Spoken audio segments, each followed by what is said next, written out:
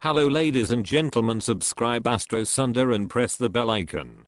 Today we are going to see secrets of Neptune in different houses, 1st to 12th. All houses. Neptune in 1st house.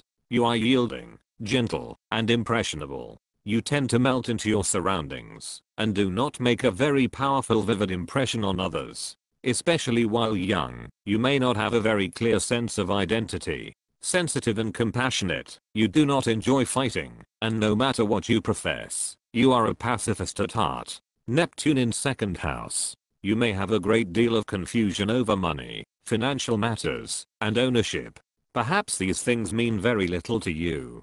Or possibly you simply don't know how to deal with them in a realistic, effective way. Also, you may make your living through artistic, musical, or highly imaginative endeavors. Neptune in 3rd house. Daydreaming, lack of concentration, and inattention to your surroundings can be problems for you. Your mind tends to wander unless you are using it in an imaginative, creative way. Dry facts and cold logic hold no appeal for you, and unless a subject has a colorful or personally inspiring element, you won't stick with it for long. You have a sensitive, intuitive bent. Neptune in 4th house. Your childhood and early home life were colored by a great deal of confusion, or by people with unusually active imaginations, aspirations, or fantasies. It is difficult for you to see your childhood and your relationship with your parents in a clear, realistic light. You may search for the ideal, loving home you wish you had, or believe you had, when you were a child. Finding inner peace and a sense of emotional security within yourself is important to you. Neptune in 5th house. Your creative self-expression has a very imaginative quality, and you have a particular affinity for drama, theater, film, and other artistic mediums in which creative fantasy plays a major role. In love and romance, also, you often have glamorous fantasies that have little to do with reality. Neptune in 6th house. You have a sensitive physique, and may have allergic responses and sensitivities to foods, medicines, or anything you take in from the environment.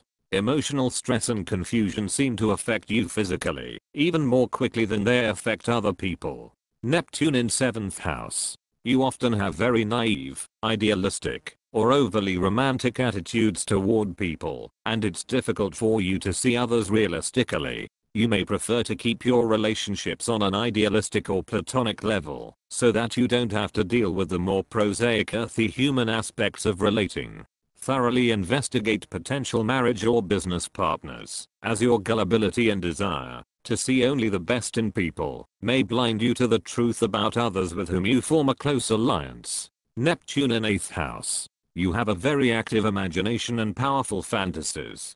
You may develop an interest in the supernatural, psychic phenomena, or occult subjects. You may have strange fantasies and or nebulous fears of ghosts, the astral plane, or death. It's better for you not to dabble in such areas, unless you are thoroughly grounded in the practical world as well. Neptune in 9th house. You love to dream, fantasize, and speculate. You are willing to entertain the most far-fetched ideas and philosophies, since to you anything is possible.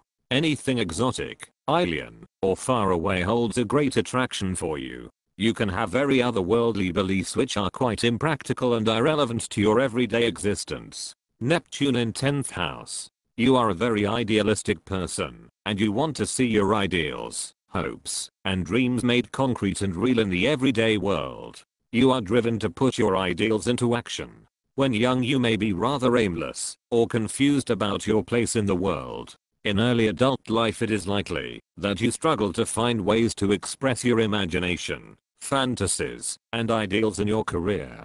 Work that involves compassionate service, such as medicine or the ministry, may be your calling. If you lack personal integrity and honesty, you quickly go to the opposite extreme, and you can con others through dishonesty and trickery. Music, art, filmmaking or entertainment are also areas in which you are well suited.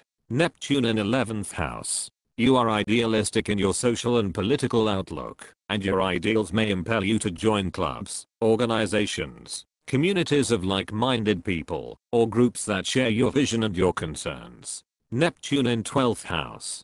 compassionate and extremely sensitive to the emotional tones in the atmosphere surrounding you. You are naturally psychic or able to sense and understand much about a person without talking to them or knowing them consciously at all. You are deeply interested in the hidden realms of life and the afterlife. Your powerful sensitivity may also remain latent or oppressed through much of your life and then be fully awakened in adulthood.